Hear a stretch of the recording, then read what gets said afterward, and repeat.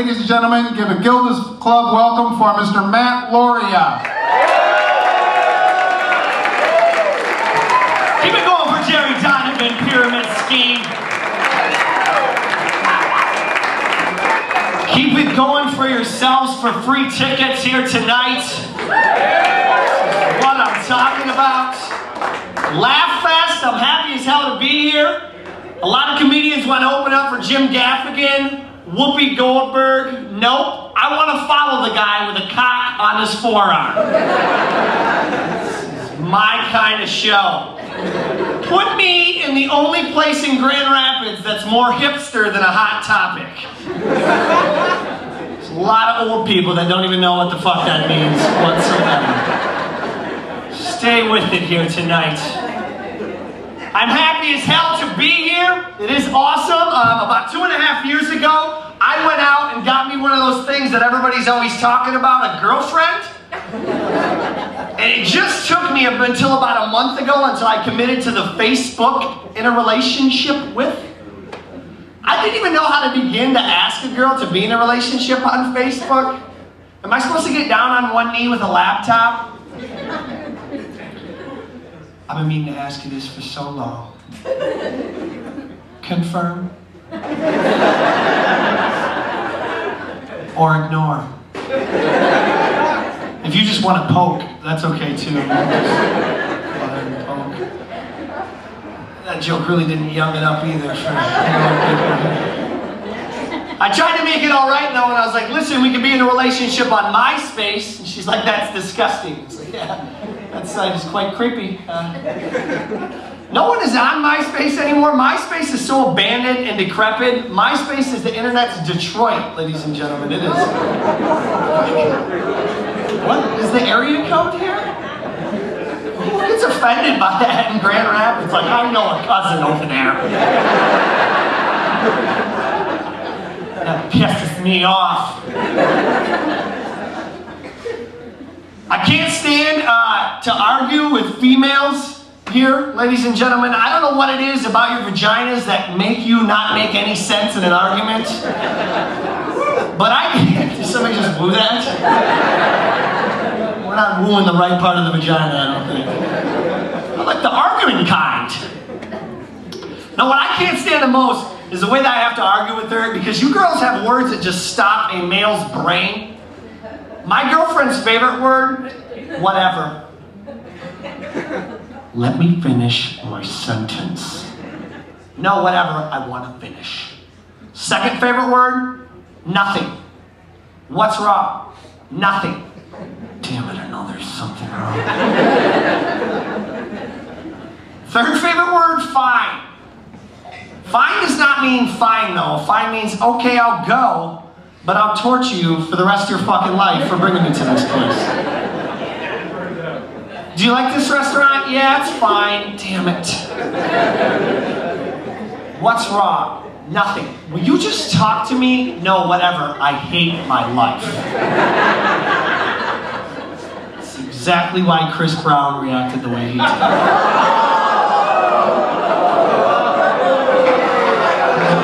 not making many friends here. So. I'm sorry. I'm not trying to rain on anybody's umbrella. Ella, okay? You have no fucking idea what I'm talking about. We did not come to the Teen Bop comedy show. This is absolutely ridiculous. No, I'm not up here supporting domestic violence, I promise. I've given up on domestic violence so much, I hate even watching it on television. Like, I've given up watching those Steve Wilkos and Maury Povich shows, because you always want to feel so bad for these poor girls, but they always have the same lame-ass excuses. Maury's always sitting there with them, and he's like, listen, honey, you're on national television, embarrassing your entire family. Why are you still with this guy? And here comes their same lame-ass excuse. You don't know him. He was not like this when we first met. And how did you think your first meet and greet was gonna go? What's up, baby? My name's Matt.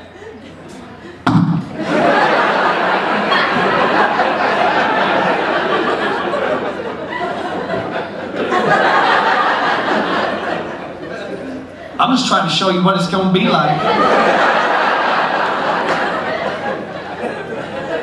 Dance forever, ever, ever, forever, ever.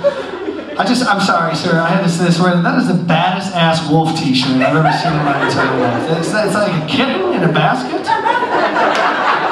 How the fuck did you dress him tonight? Give me the finger. Give that to your wife for dressing you like that.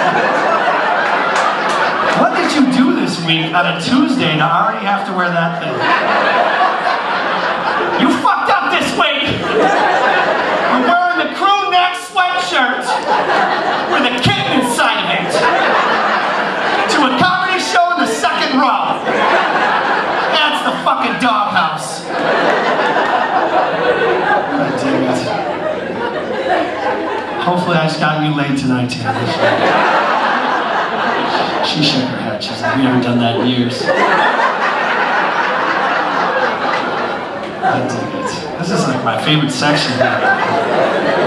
It's awesome. It's like everybody else in double ARP. It's my favorite section. Oh. I'm an idiot. I don't know if you guys can tell that yet. I'm a moron. I can't spell anything. Like, anytime I type something into Google, I'll get that same condescending shit back from Google. Did you mean titties with 3 T's?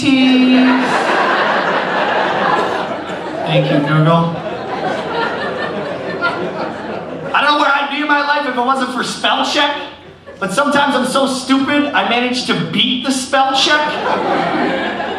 Have you guys ever been so wrong on a word that you'll right-click on it and it's like, no suggestions. It's just like, you got me, buddy? Which is incredible because I know every word, but you're not close to fucking one of them. Sometimes you're just a little bit off, it'll try helping you out. It's like, I don't know, dinosaur? Dynasty? Any of this shit on this list looking familiar, everybody? No, let me get this paper clip here on a bicycle here to see if he can help you out. They get it. They don't. I'm from that group of people that can't do anything, like literally can't do any sort of like mechanic or anything with your hands. It's called 20-somethings. It's awful.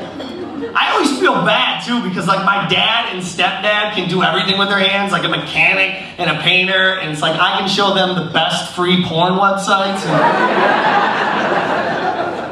But that's it. I just bought an IKEA dresser and it's like, well, I hope Dad comes over because that bitch isn't getting built.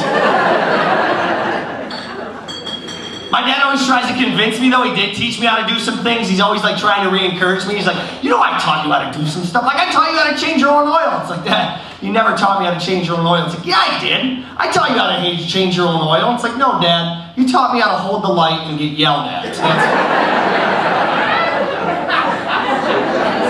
I learned. Oh. Do we have any fans of hip-hop music here in the audience here tonight? That sounded very white of us. I'm a fan of hip-hop, but I'm not a fan of like a lot of new school hip-hop. Like if we were to compare things, like I like Fresh Prince and not Will Smith all that much.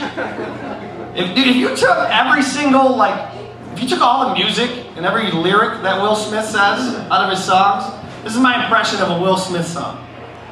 Woo! Ha-ha. What? Woo! Ha-ha. Woo! I was just gonna see how long I could do that piece of shit. That is awesome! I'm kind of becoming absolutely ridiculous here right now. Like I made the mistake the other day going on vacation and I was like, you know what I can do here? I'm gonna get that nice base tan before I go on vacation. Which is the dumbest fucking idea I've ever come up with in my life. Because I've never been to a tanning salon, right? And how it worked for me is I shelled out like $10 for one tanning session. Then this lady hands me this big vat of oil and these ridiculous sunglasses that suck my eyeballs in the back of my head. To run in front of everybody, she asked me, "Are you gonna tan naked?" I don't know, what's it to you? She goes, "Well, make sure you wrap it." Wrap what? And she literally goes, "Your penis." Like, listen, lady, I don't have any penis fucking wrapping paper on it. What am I wrapping my penis with? She goes, "Use your sock." What do you mean my sock? Never had a sock on this in my life. What? How the hell does she know, right? So then she sends me the 2-foot by 2-foot room. I put on the whole vat of oil, the ridiculous sunglasses, then I put a sock around my dick with a green freshener around the end. Now I look like some ridiculous superhero. I'm sorry, that's not accurate at all.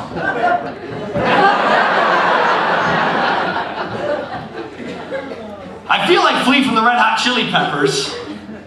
And the whole time I'm in there, I'm thinking this has to be probably the most awkward experience I've ever had with any sort of sock, right?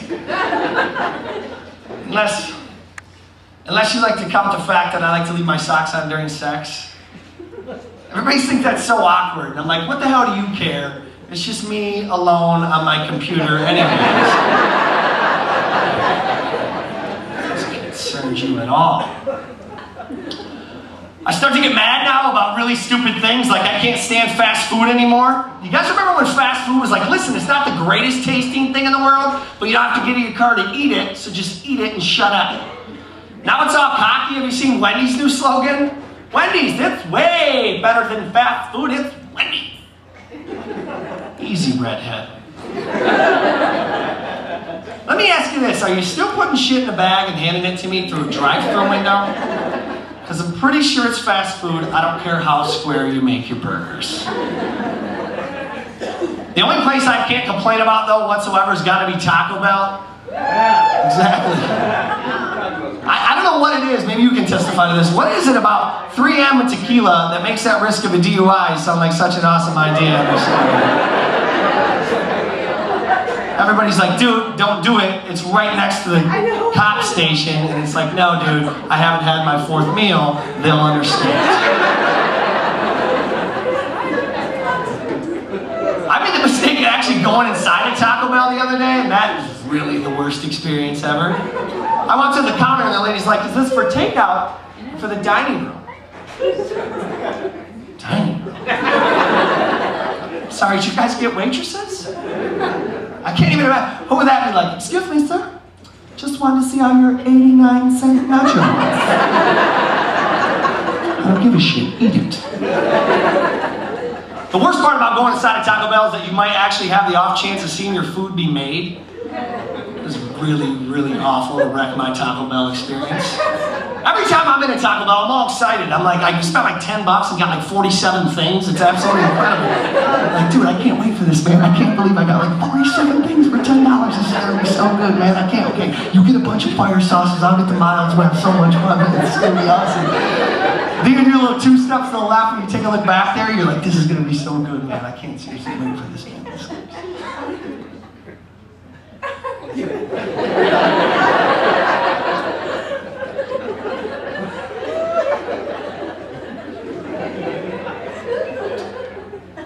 Dude, there's a caulk gun back there.